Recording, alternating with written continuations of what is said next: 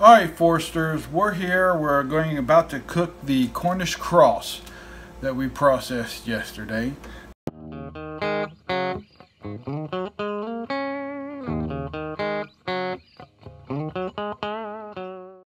We got one of the smaller birds, not the smallest, but one of the smaller birds that we are going to roast in the oven today. We also have sweet potatoes that I'm going to toss with salt, pepper, and a little olive oil. And we have corn on the cob boiling back there on the stove. Now, I'm going to season the chicken. I got a bay leaf that I'm going to put right inside of it. And I have, you can see right here, this is my butter, olive oil, and herb mixture, and it has moringa, curry, rosemary, oregano, Cuban oregano, basil, dill, sage, and thyme, chopped up, mixed in. So, and what I do is I just make a paste on that, and we'll put a little bit on the chicken and just smear it around. The olive oil and the butter will give it a nice brown. You can put some inside. Oh yeah. We're going to smear this all around in here. Get it all tasty.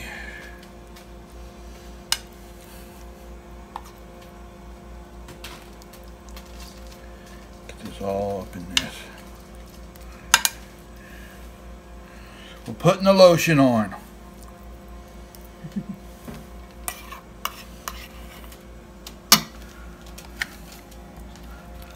I'll smear it all up inside this.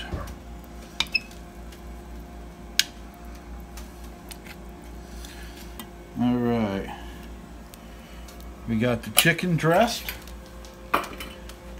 Now we're just going to take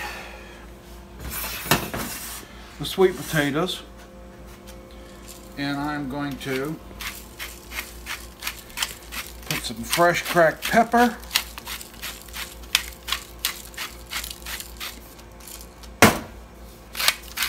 salt,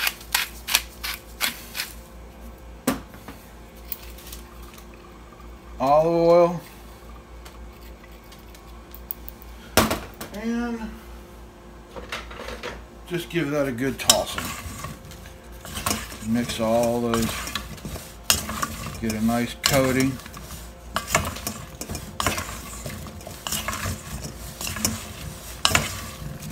Now this is going to be delicious. And we just put these around.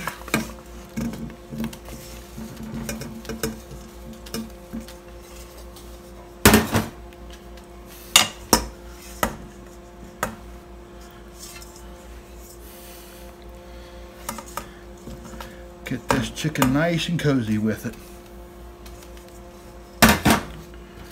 Alright. Now the olive oil is going to make these potatoes brown up nice and delicious. So we're going to put this in the oven, and we'll bring you the taste test. What's the temperature of the oven? 400 degrees. For how long? Until it's done. And guys, just this alone, it smells so good. I'm like, I want to nibble on it now, but I know I can't. Oh, what I also forgot in there is I have garlic in the herbs. All the herbs except for the garlic came out of our garden. All right.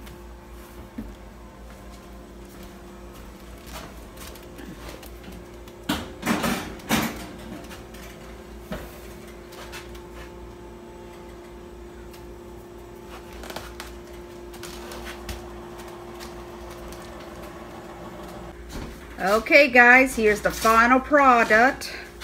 All cooked. Smells so good.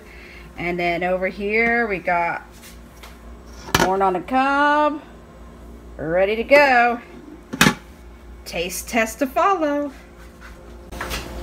Alright, we're about ready to give the Cornish Cross a taste. and let's see what we think of it. Try a little bit of the white meat first. This looks good. Oh my.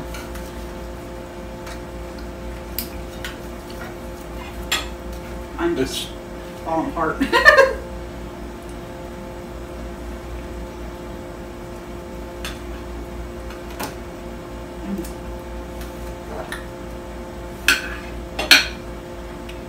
Juicy, tender. Mm-hmm. Mom's got a wing. Wow, it's got more of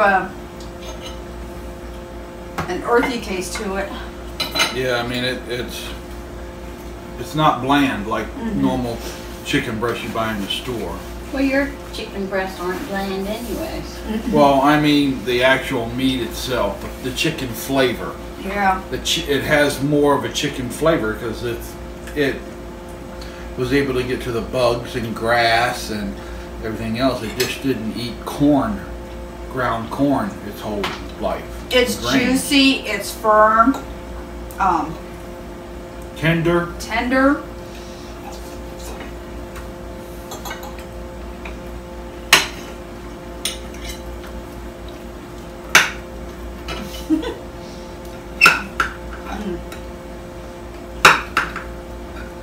Good. This is good, guys. So what do we think of? Let me try the dark meat here.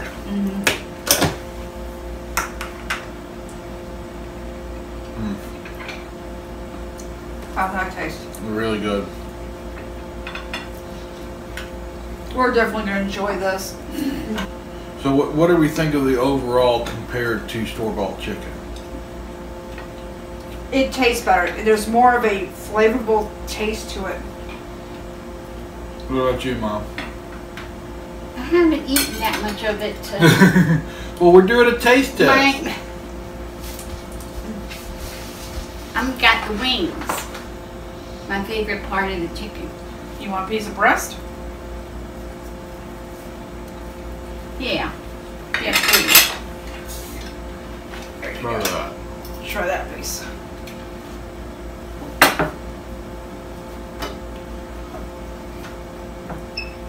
Caught my teeth. Ooh, that is good. Yeah.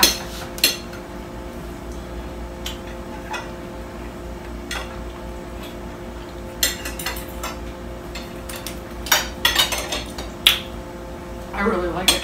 Very good.